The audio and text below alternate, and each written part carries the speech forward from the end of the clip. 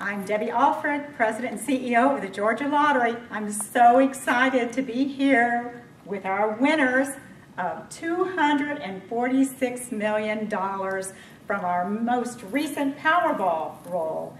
I'm here to present them with a big check.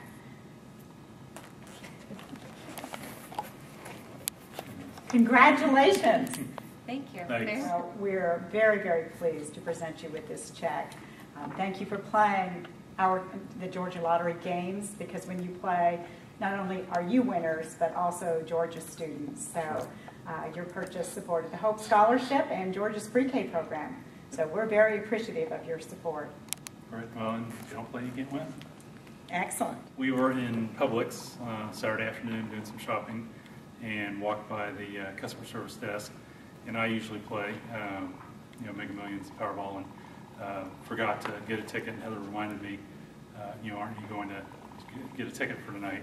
So I did, and then we found out several days later. It was probably about 9:30 on Wednesday evening. I was working on something on my laptop, and Heather mentioned that she had heard that it was sold at Brookhaven, or in Brookhaven, and asked where the ticket was. And so she went down to the kitchen and got it, and came back. And I usually am the one that checks the tickets, but she checked it this time.